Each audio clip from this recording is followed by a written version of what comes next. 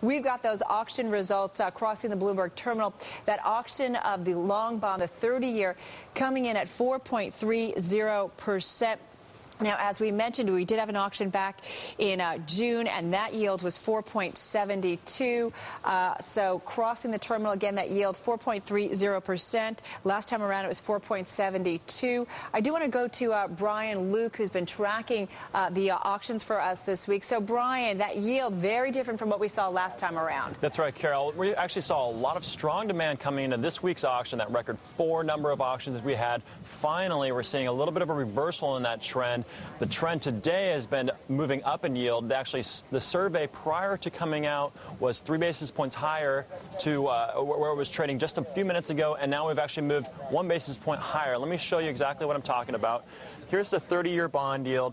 It's moving up today, and that survey is at 4.29, and as you mentioned, we're getting a yield of over that, north of that, 4.3. Now, with regard to yesterday's auction, we call that the Godzilla of 10-year notes. This one, we'll call it the son of Godzilla, because this is also the largest 30-year bond that's being auctioned. It's the largest one out there currently.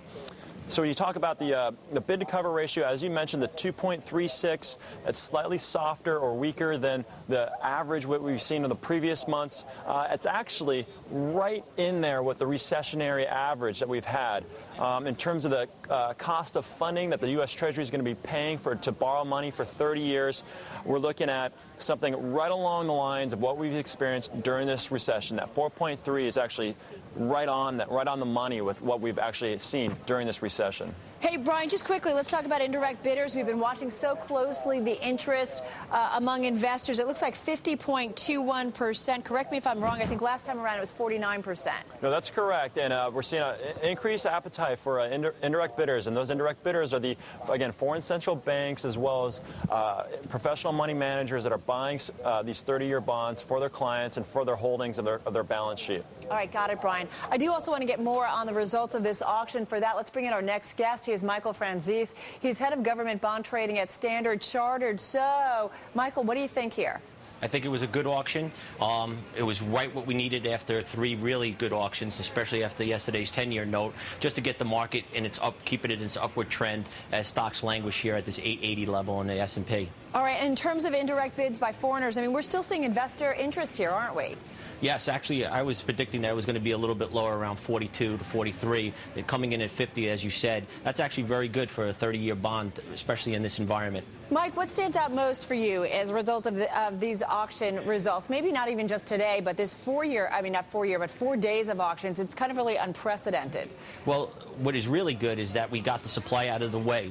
Everybody was expecting that because of this large amount of supply, that was the reason that it was keeping bond prices down and yields higher. Now that the supply is out of the way, we really have 3 weeks of no supply other than bills, and that it'll actually, we are predicting that interest rates will trend and grind lower as we approach the end of the summer. All right, is that the bigger message here as we go through these auctions? Because as you know, there's been a lot of worry about whether or not investors would be out there buying, what it would mean in terms of the yield play here. What's the bigger message here? I think the biggest message right now is that the Fed is not in play. It's going to be staying at 25 bips for at least the next year, year and a half, and that you have the opportunity to pick up some bonds outside of 5 years into 10s and 30s at a fairly good rate of return, and that you should still continue to have bonds in your portfolio as deflation is on hold. Mike, sit tight for a second. Brian, I want to go back to you if you're there. I mean, I know you've been tracking the trade here for us in terms of the auctions. Any more thoughts here in terms of what we're seeing post-auction results? Yeah, absolutely. Mike, I have a question for you because we've talked a little bit about the indirect bidders as well as the primary dealers and their interaction with the market. You know, last month the Treasury changed the rules, and now they lump the primary dealers with just the bids they take. Now, when you look at the competitiveness of how the primary dealers versus the indirect bidders, the indirect bidders are far more competitive. Do you have any comments about that? Why is that the primary dealers are backing off? I mean, they only get about 1/3 of what they're actually bidding on versus 2/3 for the indirect bidders.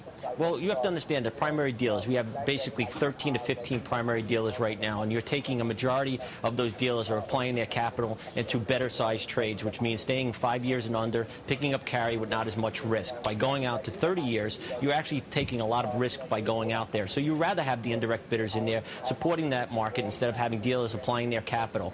The main thing is that the primary dealers right now have enough capital to support the shorter end of the market where the majority of financing is going on for the government.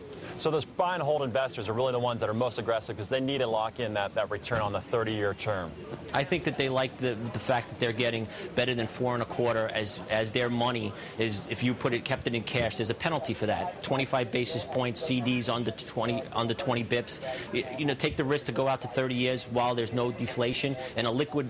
And bonds are fairly liquid. U.S. Treasuries are liquid. So as soon as the first sign of growth comes or inflation, you can actually exit it fairly quickly. Hey, Chris Valerio, you're down at the New York Stock Exchange. I want to bring you into this. Any thoughts here? I wanted to ask, well, first off, I wanted to give you a little reaction here on the floor. Certainly you had some loud noise when that auction came out. This is the fourth of the week. The reaction in the equity markets, not too much. I did have a question for Michael. Tying it into the equity markets, we're coming out of these 4 record auctions. People obviously use these yields to kind of determine their price-earnings ratio, whether they want to get into the equity market. What do you think is going to be the response as far as a better place to be at this point? Well, you had equilibrium. What we considered equilibrium is when 10 years hit 4% and 3 years were at 2%. You had a nice what they called equilibrium. That's where the risk-reward capital could go into 10 years at 4% compared to what they were getting as a yield dividend or as a PE or how much they're going to gain out of stocks.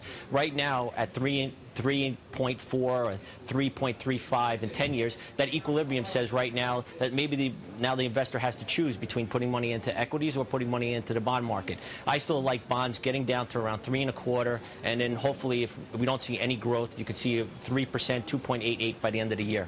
Hey, Michael, you talked about, supply was definitely holding a cap on prices. Everyone was worried about supply. We've gotten that now out of the way now that we're done with the auctions this week and done for some time. I mean, what's the key factor or factors for where kind of treasuries will be trading, let's say, over the next 3 to 6 months?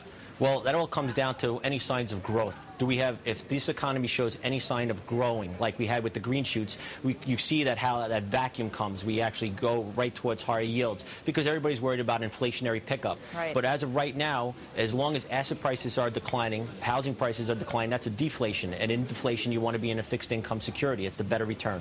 All right, got it. Hey, Michael, thank you so much. Michael Franzese, head of government bond trading at Standard Chartered, breaking down that latest auction with us. Our own Brian Luke as well.